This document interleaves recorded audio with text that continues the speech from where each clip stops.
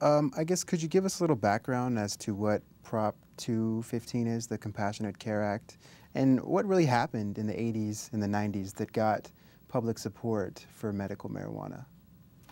Well, really, you have to look back to the Harvey Milk days in San Francisco in the early 90s. And what was going on there was in the early 90s, the AIDS epidemic broke out, and people were dying right and left from this disease AIDS.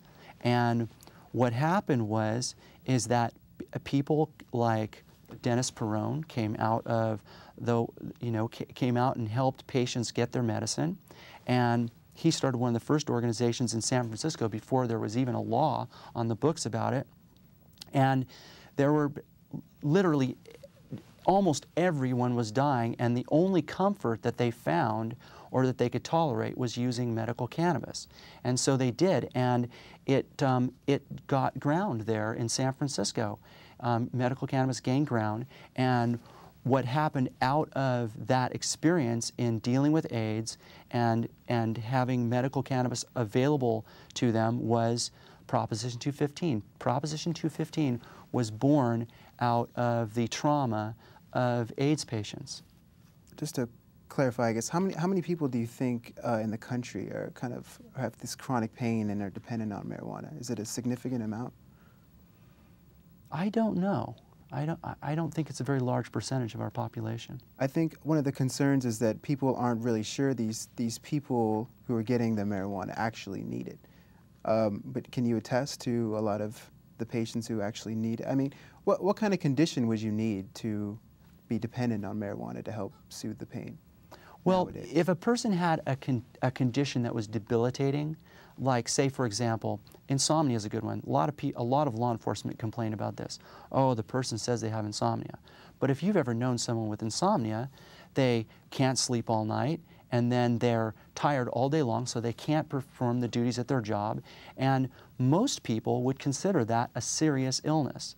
And some people scoff at that, saying, well, that's not a very serious illness, because they don't understand the nature of the illness. It's real easy for people that don't have serious illnesses to think that people that are claiming serious illnesses or that look healthy, a lot of people that have what they consider serious illnesses and their doctors consider serious illnesses aren't necessarily vomiting all over the place because of nausea or unable to walk because of their recent treatment at the radiation center. So it's not everyone is suffering, to such a degree that it would be recognizable by the look on their face when they're walking in the door of a patient association. Let's say that the drug just disappears overnight, that tomorrow there's no marijuana. Where would these people go? I mean, what would these people turn to for coping with pain? Well, a lot of people would be left with their malady. A lot of reasons why people turn to medical marijuana is because traditional drugs don't work for them. They don't work for them in a variety of reasons. One, it's either bothers their system. It's all side effects. Whether it's some symptom, and you can choose any of the ones that you see on these commercials where it says, and this drug might produce, and then it says all the list of side effects. Well, if they did the same commercial for marijuana, it'd be, well, this drug produces cotton mouth, maybe a short-term memory loss, bloodshot eyes, things that medical cannabis patients aren't too concerned about. And so traditional pharmaceuticals pose a problem for a lot of people. A lot of people have been addicted to traditional pharmaceuticals to such a degree that they are incapable of taking traditional pharmaceuticals at all anymore. And so if they lost their ability to get medical cannabis at all, it would be quite a trauma for them. The federal government still maintains that marijuana poses the risk of being highly abusive. Is that pretty much obsolete now? Well, I haven't heard that particular study, although I wouldn't be surprised if it was. One of the things that I hear commonly is that it has no medical efficacy.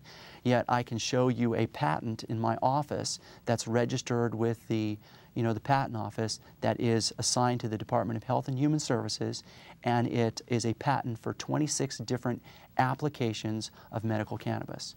So they say one thing, you know, out of one side of their mouth, and they're doing something else out of the other side of their mouth.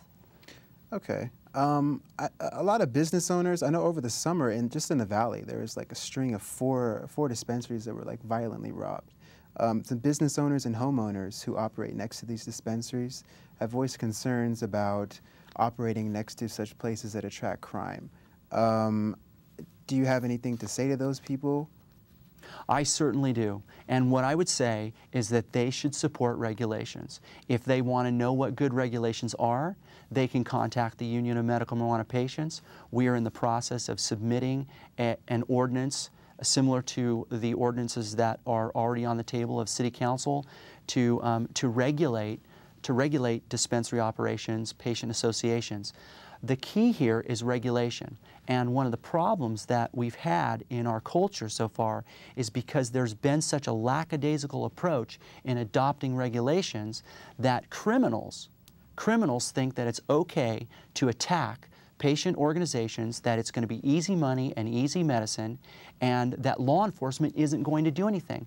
Some of the people that attack patient associations are the members themselves. They've already signed up with their card, they've turned in their driver's license, showed up, have their face on camera, and then robbed the location as if nothing's going to happen. And the fact of the matter is they're wrong.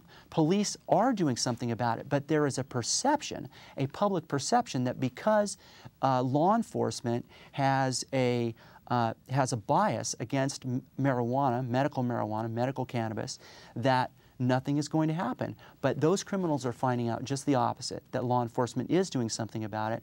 But the lack of regulation creates a perception that it's okay to create a crime around medical marijuana. Now, what you should also know is that the union has extensively analyzed crime statistics throughout the county of Los Angeles, and now we could probably attribute this to Chief Bratton for the most part, but crime has gone down across the county, across the board, in every jurisdiction. So that there's more crime because medical marijuana is a fallacy. So you're saying if they would just regulate the dispensaries, then it would just make it safer for everyone, I guess? Absolutely. That is what everyone is clamoring. Most people just want the regulations to be made, and patient advocates, including myself, have been clamoring at City Hall for the last 2 to 3 years, begging for them to come out with regulations that we could all live by, and they drug their feet, and now look at the calamity that's happened around the moratorium and its, you know, the restraining order that came out against the city from enforcing the moratorium because they drug their feet so long. I know, and now I think they're finally kicking in gear and are going to do something, but they need to come out with something sensible that will work for everyone. What our city attorney, Trutanich, has come out with will not work for people. What it will do is it will drive patient associations underground, and then there will be more of a public nuisance than what we have right now. So speaking of that, I know the federal government, the Justice Department, estimated that 200 raids were conducted at dispensaries in California alone just last year. And the Obama Justice Department has said that they were going to stop, I guess, enforcing or going after these dispensaries that are following state laws. But even after that memo was put out, I think 4, 5, or 6 dispensaries just in LA were robbed.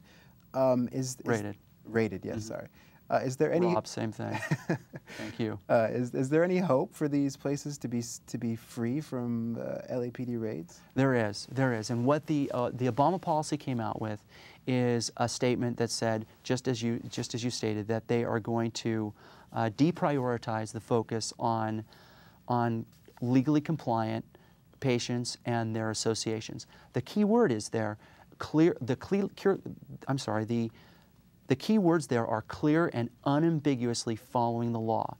So what's important is that patient associations know how to follow the letter of the law, and that's something the Union of Medical Marijuana Patients is advocating for. We have a membership drive right now, and we're trying to make sure that everyone knows how to be legally compliant and follow Senate Bill 420 and the Attorney General's guidelines to a T, so that they can avoid any kind of concern about federal interference.